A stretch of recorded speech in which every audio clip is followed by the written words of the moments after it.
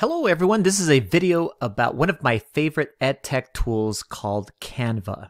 And Canva is a free website where you can create tons of different things. In this case, I'm going to talk specifically about how do you go about creating an infographic using all of the different tools that Canva has to offer. So to get started, you're going to go to canva.com and then create an account. I'm already in my account here. You can just use a Gmail account. You can, I think, log in with various different things. But once you are in, it's kind of daunting because you're going to get all of these different pop-ups if you've never logged into Canva, asking you like, what are you interested in creating? Because they're trying to direct you as far as how to navigate this giant site. You can just X out of most of those things as far as the pop-ups and then get to a page that looks similar to this. Now, yours will look different because Canva customizes its interface page here depending upon what you've already created as far as on their site. So here you can see some designs that I've already made here, including the one that I'm going to talk about. How did I go about making this? This was an infographic, specifically in an English language arts class. I'm making it full size here. And it's got a lot of different components to it. And it is actually really super easy to go ahead and make something like this. There's a lot of different things that Canva offers that are great for inputting images, for inputting, in this case, like quotes. The different fonts and different stylistic choices that they make are all part of what Canva has to offer for anyone that's trying to design anything. In this case, an infographic that has to do with the problem solution. The way that I started was I typed in, and you can even see my former search here, I typed in problem solution here.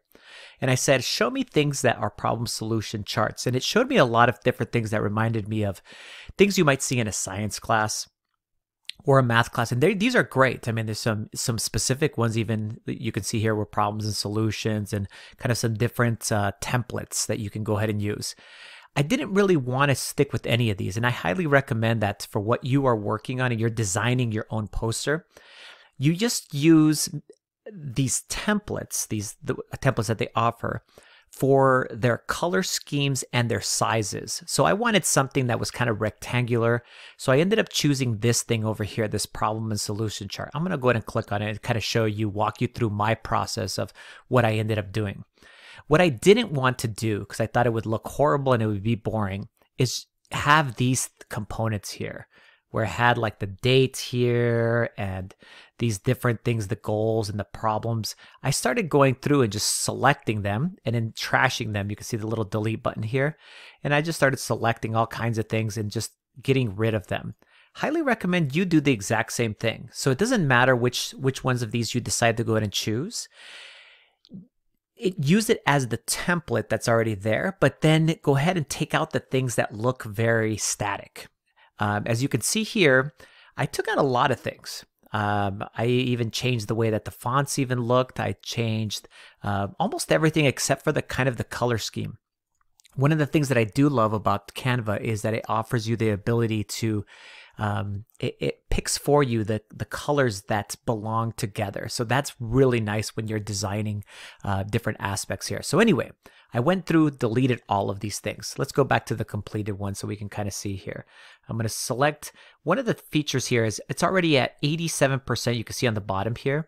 I'm going to select 100% so just we can get a better look here. You can even zoom in further to be able to go in and select some things. So some changes that I made that you can already see. This font didn't belong to the fonts that were there. How did I choose it? Super easy. You can select anything. So I selected this thing and it looks like it's League Spartan.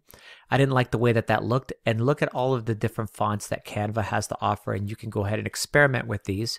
Once you choose one of the fonts, what's really cool is that Canva remembers what fonts you've been using and puts them towards the top. So it knows, hey, you've already used this thing. So I use this playlist script because I like the way that it looked. So it keeps track of those things when I end up trying to select whatever types of things I'm working on here. So super easy to go ahead and change the fonts. and the sizes of the fonts, like you would expect to be able to do those things.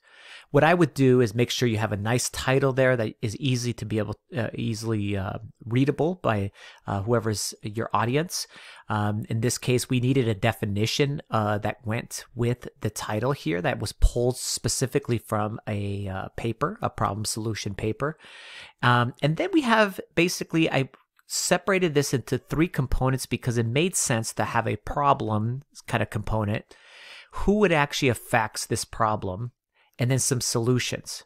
I also wanted to make sure that I included as part of the components of the requirements, of the problem solution infographic, where that I needed some quotes. So I pulled those specifically or right directly from the paper itself, or in this case, on this one, it was kind of a paraphrase of something that occurred inside of the paper itself. But you notice there's not a lot of text here. There's the title, there's this definition, there's these 3 categories here, but there's not a lot of text. And that's what we want in an infographic. You don't want a lot of text, but you want your the pictures that you choose to be accurate portrayals of like, what are you actually talking about, if that makes any sense. So one of the super cool things, and let's go back to this part here, is that all of this stuff is, you can manipulate any of these things here. And for example, there's these kind of image or little placeholders here, I guess is a good way of describing it. And you notice that what I did here is on some of these placeholders, I actually threw in an image in there. And that's super easy to do. That's one of the first things that you can go ahead and do is manipulate these by throwing in images. I'm going to click on photos, and Canva has a ton of photos that you can go ahead and choose from. Some of them are free. As you can see, I hovered over things and it says free here, but some of them do cost money. So just beware of that, as you actually do that. So let's say I use this one on my meditation one or thing, and I could just drag and drop it right into any space that's already there, kind of a placeholder. And I could also manipulate that here and be able to move that that image there. And we could do way more to this. You can see I can even rotate that image itself if I wanted to make sure that it appeared however it is that I wanted it to go ahead and appear. That one looks kind of weird, but it's just for your example there so you can kind of see what's happening here. Any of these images, by the way, I can just click on them and they just appear right onto Canva, which is fantastic. But some of the time we're like, okay, talk about images themselves. We don't want just an image. We want it to have some flair to it. So for example, can you see these different images here? Let's go ahead and zoom in a little bit here. 200%. Let's scroll down a little bit and take a look at these. These kind of look like paint swatches, like a paintbrush kind of went over here, and I threw the images into those. Those are super easy to do, and they are called frames. They are called frames. And anyway, I can go search here. We have uploads. We can upload any picture we want, and I highly recommend that if you don't find a photo here in Canva, just bring one in. I'll show you a site that I use all the time to get high quality pictures. Of course, there's the photos. Here's all the different photos you can choose from. You can search them. Make sure that they don't have a little $ beside them, otherwise you have to pay for them. Then the third thing is called elements. And it says, hey, Glenn, you already used some of these elements. This was one of the ones that I used for these paint swatches here. So it's super cool. I could just click on it and it throws that into here. And let's come back out a little bit. And then we have this kind of template that you can drag a photo right into. So very, very easy to go ahead and do. Let's drag this one in here. And we kind of drag and drop it right into those areas. And you notice it just went right in there. And because it's in there now, I can resize it and then place it wherever I want. Again, these are under elements. And if I type in the word frame, you can see, look at all these different cool ways of being able to organize images. I did that for this picture here. These, obviously, even this one with multiple images. I think it's this one right here. These were really nice ones because they had a little bit of a frame to them and they were nice size, and you can see there's some different elements here. Highly recommend using all of these, or any of these, sorry, in combination with each other as you start creating your infographic. I'm going to go ahead and delete that one and delete this. Super easy to go ahead and you just drag and drop them right into there, or you click on them and they appear here like this. And then you choose an image that you want to drag into there, and you just drag and drop it right into the a frame, sorry. So talking about photos, if you don't find the photo, there's a limited amount of photos that they actually have there as far as on Canva. There's a site called Pixabay, and there is tons of free images that you can go ahead and use. And they are royalty free. So fantastic looking, high quality images. You can download them. And then if you have an image, so for example, let's choose this cat here. And I really like this cat. I would go free download and I choose a size. I'm just going to choose a smaller size. And it'll download it into my downloads here. And then I can literally come back to Canva here. Let's choose this one. And I can drag and drop it right into what it automatically selects. You see up here where it says uploads, and now the little cat is actually there already. So this is really, really easy to be able to manipulate as far as get images, drag and drop them into there, whatever you want to do. And here's all your different images here that you may be using or maybe working with. Cool. All right. So that's basically how you go about using the frames. You're inputting images. As I look at this thing, there's a couple of different elements here too. And I can go back to my elements and I'm going to X out of this thing so I can kind of see some things that I've worked with in the past. There's all kinds of little different, I would call them clip art type of images that you can go ahead and throw in. Some of them are the frames that I used for being able to put quotes into. I actually typed the word quote in here. Let me show you. And then it brought me all kinds of different things.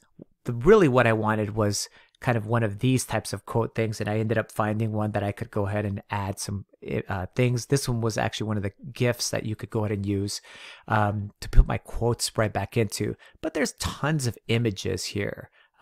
You can just kind of search through some of these things, and some of them you might be able to find a specific thing that you want. Okay. Same thing goes for as far as in the elements. This types of things, these borders that I'm using here, were literally part of a set of different lines that you could go ahead and choose from. So I think I chose, there were some lines that look like this. So originally the lines looked like this. So you see they look a little different than what they ended up here. And then I just went through and I chose like a color scheme that looked good as far as with the rest of the colors here. How did I do that? I selected this and then I select the colors inside. And you notice that it shows me the colors that are part of my document colors or the photo colors. And these colors seem to fit really, really well with what I'm using as far as inside of my infographic itself. I'm going to just go ahead and delete that. So really a combination of uploading things from sites like Pixabay where it's legal to go ahead and do so, using the photos that are already there inside of Canva, using elements like the frames that I showed you, or these little types of images that seem to fit with what you're working with here, and then changing the color scheme because everything is manipulable. You can manipulate. And then once you're done and you're like, okay, this looks really good. I have the elements there. There's some good images, but there's not too many images. When you're ready, you don't just share this link up here. You can see this kind of link as far as the Canva. This doesn't work for anybody. You have to download this. So I'm going to click download and look at my options. If I have any kind of GIFs in here, it's going to suggest that I put an MP4 video. So just be careful with that. Select the little drop down arrow, and then I would select a PNG or a high quality image. And then you can just press download. It tells you, hey, remember that this PNG is not going to be active. Once you download that, who cares? You can just download that, and then now you will have the image to go ahead and be ready to submit to Schoology. I know this was a longer video than I would anticipated, but really the best thing you can do, select a template, but don't use it as is. Change it and manipulate it, add images, use these little great frames that are there for you. Change the fonts to fit your style, and then use the color schemes that are already there and available for you inside of Canva to create something awesome. If you have any questions, let me know.